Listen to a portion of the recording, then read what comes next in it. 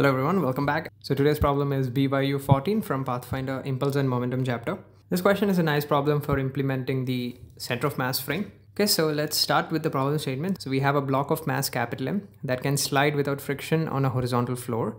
A small ball of mass small m is suspended by a light inextensible cord of length L from a hanger fixed at the top of the vertical pole. And the ball can swing freely in a vertical plane. The ball is released from a horizontal position as shown, so we have to find the maximum tensile force in the string during the subsequent motion. So give this problem a good try, guys, and then you can check out the solution. Okay guys, so this is how the situation is looking like, and this represents the initial situation, this represents the final situation. So initially both the masses were at rest, and finally what will happen is, if I assume some intermediary position of the ball, something like this, we can clearly see a tension that is pulling on the structure, which means the structure will accelerate towards the right. So in the final situation, the block is going to have some velocity. Let's call that velocity as V1.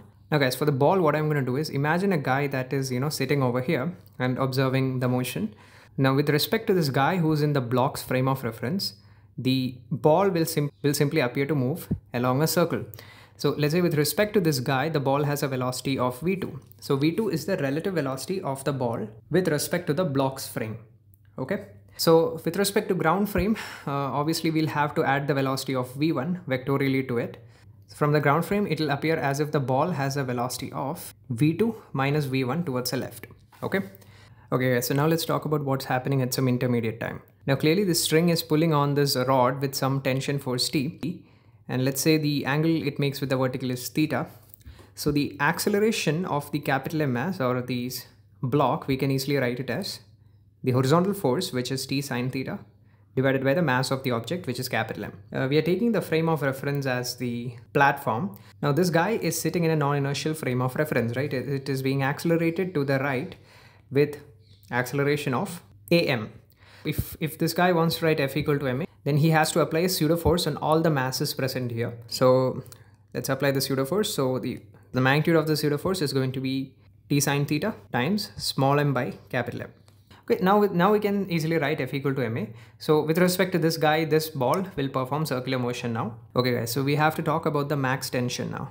Okay guys, so now let's write F equal to ma along the string. So along the string, the forces are tension T. And then we have the component of T sine theta, that is T sine theta small m by capital M times sine theta. Then we also have the component of mg, which in this case is going to be mg cos theta. So this would be equal to m v square by L. Now, and here keep in mind guys, v is the velocity according to this guy. So v is the relative velocity. Okay, it's not the absolute velocity, because we are writing it with respect to the block's frame, right? So now if you rearrange the terms guys, T comes out to be this expression over here.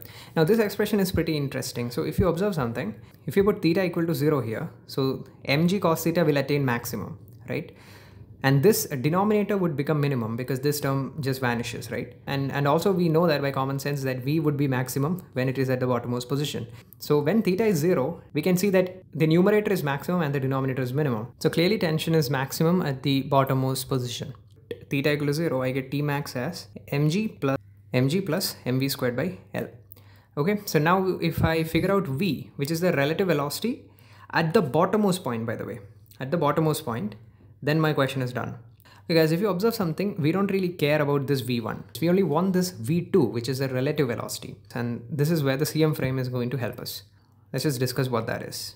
Okay guys, so let's just take this V2 as V because that's what we took the variable above. Okay, so now we have to apply work energy theorem. And work energy theorem, we are not going to be applying with respect to this guy. And the reason for that is the work due to pseudo force will be annoying, right? Because if you guys look at this pseudo force, it's some sine theta component. The force itself is a variable force. So the work done by it is going to be annoying. So we are going to use the ground frame to conserve energy. The problem with the ground frame is that V1 is going to come in. And if you want to eliminate V1, you have to use momentum conservation. But we are going to use something very interesting here. If you observe something, guys, initially the momentum is 0, right? And we know that there is no external forces in the horizontal direction. So final momentum also should be 0, because finally we can easily see that there is no vertical velocities, right? There is only horizontal velocities. So final momentum must also be 0. And also one more important thing, as there is no net force in the x direction, the acceleration of the center of mass of the system would be 0, which means the CM won't move in the x direction, which means the velocity of the center of mass will also be 0 throughout the duration of the motion. So basically the center of mass will remain at the same position. So we can take the help of the center of mass frame here. The kinetic energy of the system, guys, because we need the kinetic energy of the system for the work energy theorem, right? For writing the kinetic energy, we're going to use the result of the center of mass frame. So if we have two particles, guys, m1 and m2, who have respective velocities v1 and v2, then we can write, so the kinetic energy of the system is going to be half m1 v1 squared plus half m2 v2 squared. But I can also write it in a different way, and that is half the total mass of the system times the velocity of the center of mass squared, that is half m vcm squared, plus half mu times v relative squared. Okay, and this is the formula that we're going to be using. So this term is assuming the center of mass to be one single particle moving with vcm. And this term, half mu v rel squared, is basically the velocity of the system relative to the cm frame. Okay, so these two terms you can kind of say that this is velocity of the center of mass. Sorry, not velocity, it will be kinetic energy of the center of mass. And this is kinetic energy of the system relative to the center of mass. Okay, mu is actually m1 m2 upon m1 plus m2, and v rel is a relative velocity between the particles. It's not v1 minus vcm, it's actually v1 minus v2. This is very useful here, guys, because according to our analysis here, vcm is 0. So you have to be careful here, because if the condition was at some intermediary angle theta, then center of mass will have some vertical velocity, right? As you can clearly see. But just because we are in the final situation, luckily the center of mass does not have any vertical velocity. So we can, in the final situation, we can say that the velocity of the center of mass in the y direction is 0, and the velocity of the center of mass in the x direction is anyway 0. And therefore the net velocity of the center of mass is 0. And hence we can say that this term would be 0. So now talking about the half mu v rel squared, this is what is making the question so much more easier, because if you look at it, bottommost point, if you observe, the relative velocity is simply v. The v1 simply cancels out, right? The relative velocity of this ball with respect to this frame is simply v. The kinetic energy of the system, I can simply write it as half small m capital M upon capital M plus small m times v squared. And if you want to do it in the ground frame, then also you can do it. All you have to do is write one more momentum conservation equation. But with this analysis, we can do it with just one equation. Now, the gain in kinetic energy is due to the decrease in potential energy. Decrease in potential energy is going to be simply mgl, right? This we are going to equate it to mgl.